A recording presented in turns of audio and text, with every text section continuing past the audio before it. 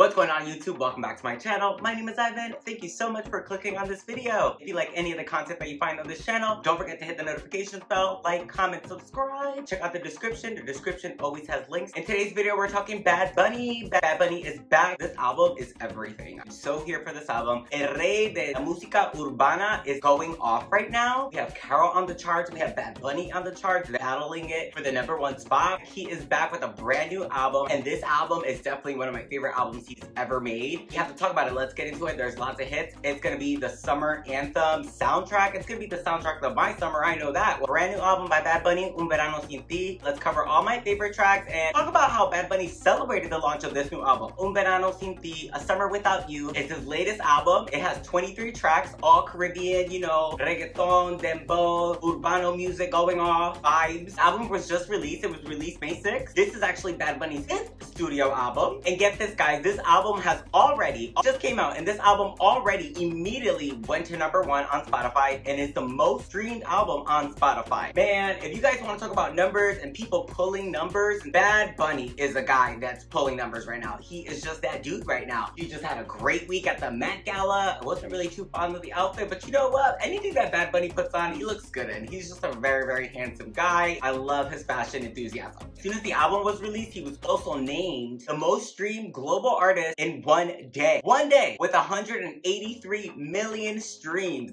Those are numbers, y'all. Those are numbers. This guy is like the king of pop. Who's doing that? Who else does that? I don't know who else is doing that nowadays. Congratulations, Bad Bunny. This album just dropped and it's already breaking records. So many people are listening to this album. People who don't even speak Spanish, because it doesn't matter. It's about the vibe. It's a mood. I personally listen to German music all the time and I don't speak German. So yeah, if something feels good and sounds good, you're just gonna bump to it and listen to it. And that's what everybody's doing with Bad Bunny. Drop a comment. What's your favorite song? I want to know about it. Everyone's going off with TikToks. Their content is coming out and just pushing more streams for this album. But let's talk about how Bad Bunny celebrated the launch of this, because he did some cool things to celebrate the launch of this brand new album. He was also in New York City filming a brand new music video for the song Titi Me Preguntó. It looked like a good time. At Met Gala, nobody knew that Bad Bunny was about to drop this new album. I mean, we knew that a new album was coming. We just didn't know when it was. A couple days later, he just drops the new album. On the night that the album was released, Bad Bunny actually went to Brooklyn to celebrate. He went to this little bar called Donita's Improv Album Release Party. Nobody knew. He just popped up and showed up, and you know, super, super cute pictures. They had beers to listen to the new album. How cool is that? Like, you're a bar owner and then Bad Bunny just comes in to celebrate. He's such a huge global artist. People have been waiting for this album, and even though Bad Bunny was in New York celebrating the launch of his new album, he did make sure that the people on the island of Puerto Rico were also celebrating with him, and that is why 50 locations in Puerto Rico, 50 different bars and different little exclusive spots were actually serving beer at 50 cents as a treat from Bad Bunny. This is what the flyer looks like. Super, super cute. It's not you, but with a cold one. Bad Bunny invites you to happy hour while you listen to his album. That was the official flyer. Something else that Bad Bunny did in celebration of the launch of his new album was offer free tattoos as well. Bad Bunny also teamed up with a tattoo shop in order to offer fans free tattoos. This is a brand new spot in Miami. The Bad Bunny pop-up shop took place on Tuesday, May 10th. It was a first come, first serve basis for the fans over 18. It was presented by a House of 1,000 Roses. I think it's cute. This album is doing really, really well. The whole album to me is really well done. A Mouse Called Mule. I love that song. Un Verano Sin Ti. I love the title song of the album. It's so good. I love it. Efectos, having that on rotation heavy. Love La Corriente, Un Ratito, Party. Also really like Porto, Bonito. Definitely go check out those tracks. If you're going to the Bad Bunny concert, definitely drop us a comment. This is definitely one of those artists that is just really impactful to many people.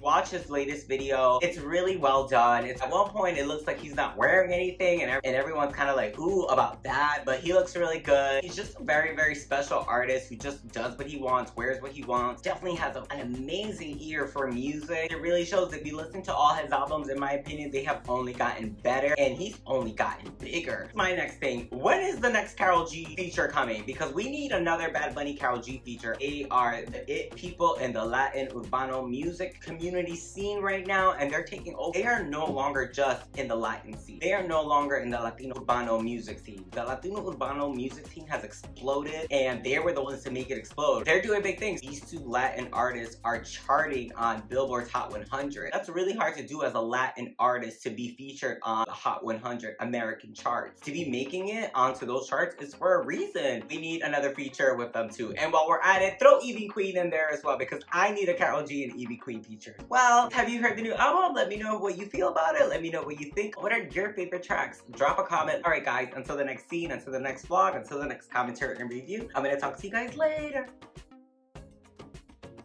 All of these videos are for entertainment purposes.